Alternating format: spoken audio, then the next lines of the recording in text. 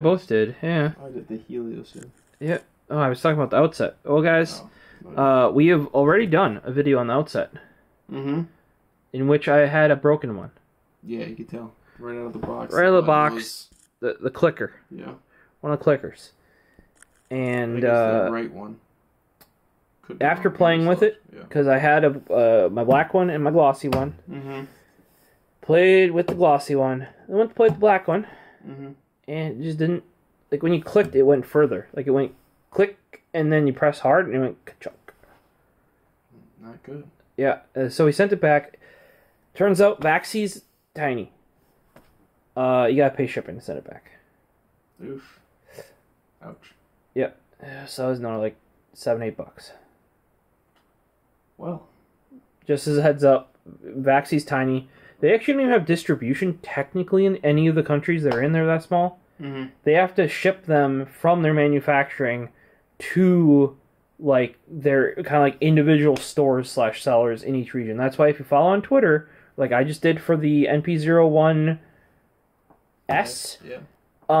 they'll be like, oh, we just got them in this region. They're up on our store now. Or we just got, you know what I mean? Like, and it's like they're shipping them to, like, their local distributor that, so they don't really have, like, a RMA center or a, like, return label set up, or it'd be like, it's like, no, like, to be truthful, even I'm from Bitwit, I would get a return label. That's what, and I was kind of like, yeah, you guys really need to set that up, because, like, if, say, they sent me a XL shirt, this is the new Bitwit, you know, sweat shirt here, guys, and I've bought stuff, because these guys do, a bunch of stuff for, like, Pulse Hardware, Gamers Nexus, Level 1 Techs, Tech Syndicate, you know, like a bunch of those guys. I've had stuff before, and it's wrong. That shit happens, right? You give your return label, you send it back. Vaxee, however, supposedly have nothing in place for when... And they were not getting over, like... I even sent them the clip from the video showing when we snapped it back in place. So I'm like, oh, you just got to do this. And that has fixed many mice for me before, because what happens is the top shell gets unsnapped from the actual, like, inner shell, and you just snap her back together. Oh, and what that also prevents is pre-travel. So what the reason why it's set up that way is because the top shell snaps into the inner shell so that the click is already partially depressed. Not onto the switch, but, like, it's closer to where the actual... like mechanical switches, because if you let it to where the shell wanted it to be, it'd be like flapping in the wind, realistically. So there's a little clip that clips it into the plastic on the inner shell, and then that clip maxes out how high it can go, essentially. So I just snapped her back in there. It turns out might have been some deformed plastic in there at some point or something. So it was just bad. So it was just bad, and I did have to pay the. I mean, I could have probably found cheaper shipping, but I wanted trackable, so it was like another $8. Yeah, that was kind of a yikes. So it's definitely not. Vaxee, that's my one complaint. They took care of it right away. Yeah. They just want to see a video, and they're like, we really don't get it, but yeah, sure, we'll replace it. And I'm like, oh, can I have a label sent back? And they're like, yeah, we don't do that. And I'm like, I mean, sigh. Corsair makes you do it under warranty too, but this was literally like within return policy. You know what I mean? So. Sadness. Alright, well, just a heads up. Hopefully this one is better, and so far it looks perfectly fine. That way. Hold out, and yeah. That looks exactly like a Vaxee is supposed to look. There you go, straight out of that. Didn't have to pop the button back into the shell. Yep. If you're wondering, guys, since the Outset has existed, there's no longer an EC2 on my desk. Yeah? That's your main? No, this is not my main. No? Rob 106 is my main. Okay. But it's one of them. Yeah.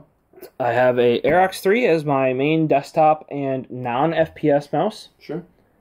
And people are like, oh, non-FPS mouse. Yeah, my thumb hits the little... I tried playing again last night when I was just farting around in COD. Yeah. I was meleeing at nothing and throwing grenades and... So it's not just the NP01 that you have issues with? Well, that one I had, because if you notice, I don't have any problems here, because the back and forth are clear.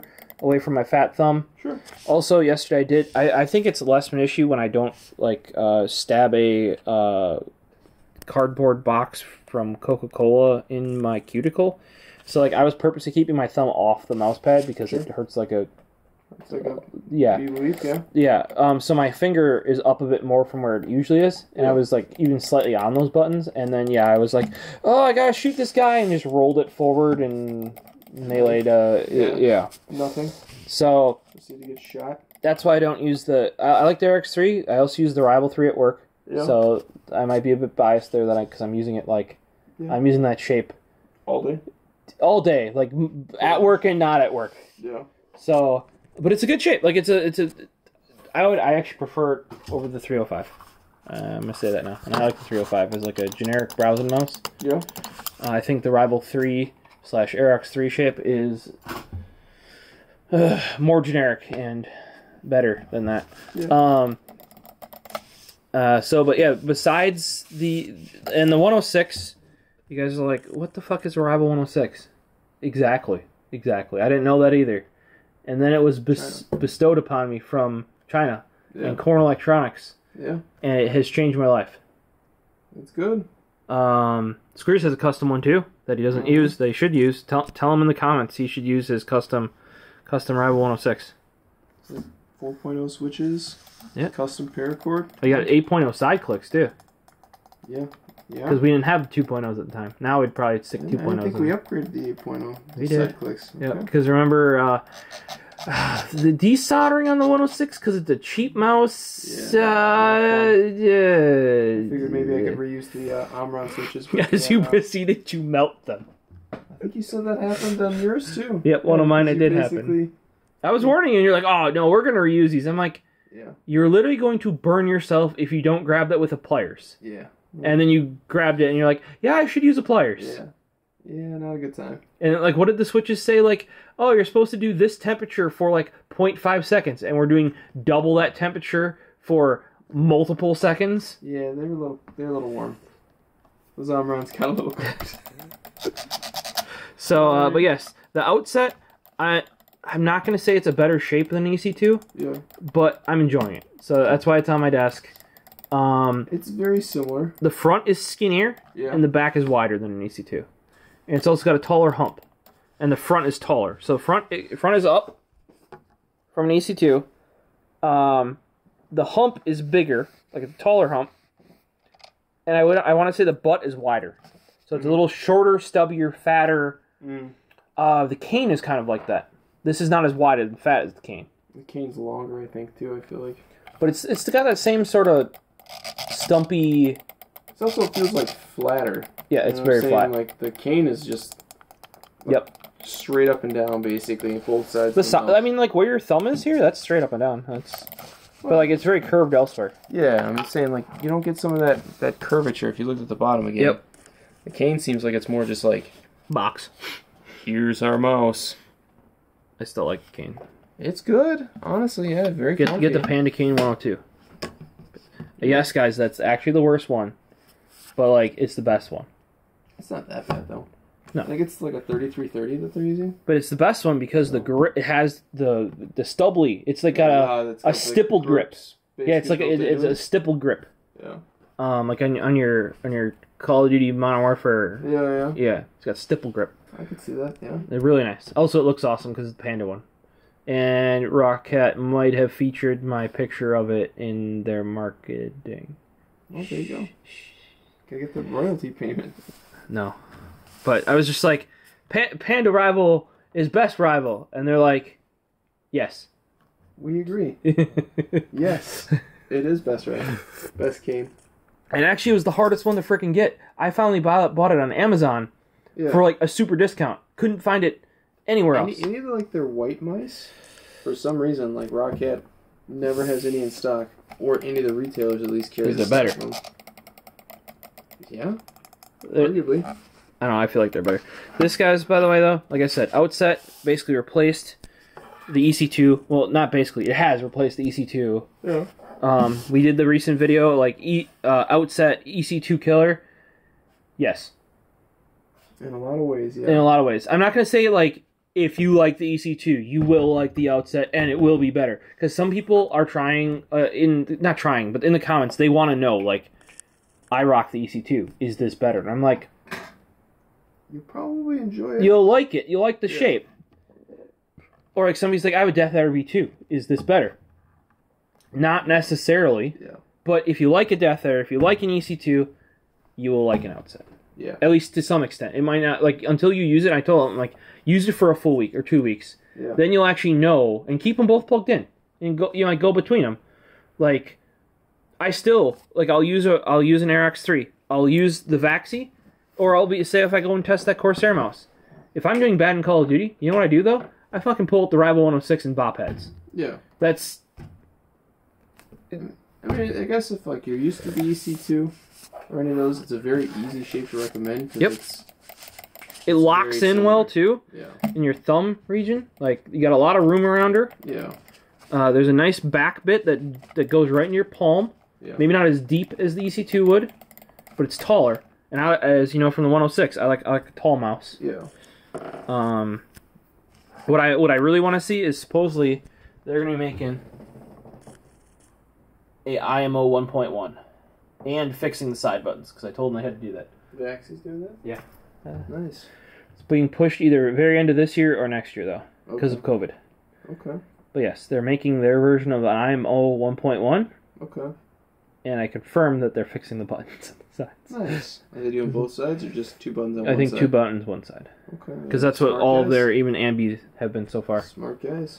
So I'm pumped about that, because IMO 1.1 is like, it's basically like I don't know if it'll beat the 106, because the 106 is really, really nice to me. Yeah. But yeah, 106 is pretty close to that though. So I will tell you, their warranty service is good, like in the way of they were very prompt. Like I'm talking about like next morning I had a email back. Yeah. Now you will have to pay shipping. Now I'll say even with now granted I was within the return policy. I think it's kind of bullshit. I had to pay shipping. Mm-hmm. Just be aware you will have to. Like Corsair though, you RMA something with them, you're gonna have to pay shipping. Mm-hmm. But that's RMA. That's outside of return policy. You know what I mean? It seems like with Vaxee, at any point, though, if you have to send it back, they're just so small that apparently they can't even do return labels. You think that'd be... Like, I have to do a return label if I sell on eBay. So you think with their own store they could manage a return label. That's my one complaint with them so far. Otherwise, the not Zowie mice are the best Zowie mice. Yeah. I would kind of agree. BenQ, you shouldn't have lost them. I mean, I'm glad you did, because they make some good mice. But I definitely think that the Outset, at least in my opinion, is a much more agreeable shape than the NP01. So.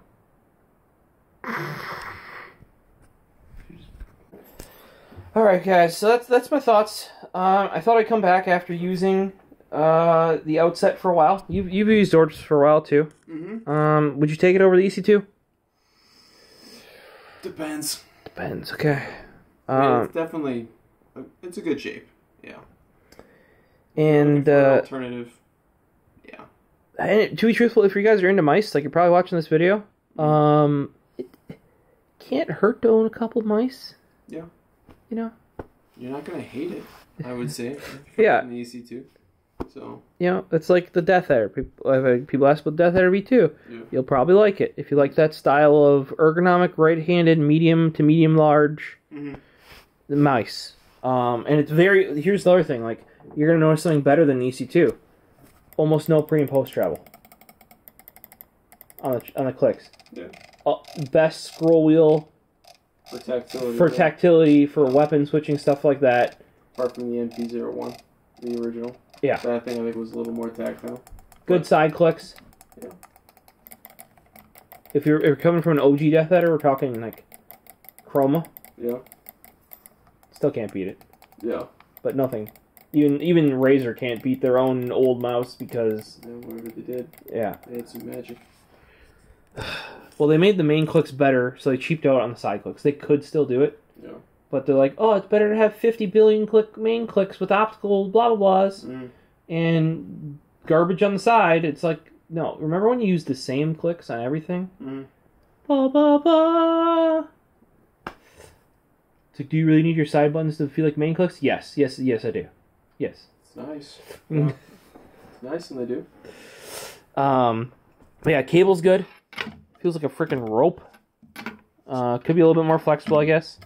Yeah. But they do this up curve on the cable there, so it's less likely when paired with a bungee to touch your mouse pad. Yeah, it doesn't drag. Doesn't drag. Yeah. If you notice, like this is headed up. Imagine that goes to a bungee. You know, like doodly doo doo doo doo. You're not gonna drag it. So very good. I approve the Outset MP01. We'll see with the S. I think there's a reason why they did those improvements. Yeah. I think even though it might become less, like it's a smaller mouse, which you might like less, I think they will have improved that like formula. Yeah. If that makes sense. It should work better for you too, because I think they fixed the button. They did, and they actually admitted, they're like, "Oh, it's a good thing it works better for you." And I'm like, I don't think I was the only one that had an issue, because this thing, instead of just going like this curve, this one was canted like another couple degrees and would just... Yeah. And then... Yeah. If you either had a big fat thumb like I did, or your grip was more forward, you would just... Rest your finger in. Yeah. So... Hopefully this was informative. I know it's our second Outset video, and you'll probably see the Outset again in the NP01S videos. Just to compare coatings and that sort of stuff. Where the main comparison there will probably be against the original MP01. And I have an MP01G, which has some of the updated revisions. So, you guys have a good one. See ya. Peace.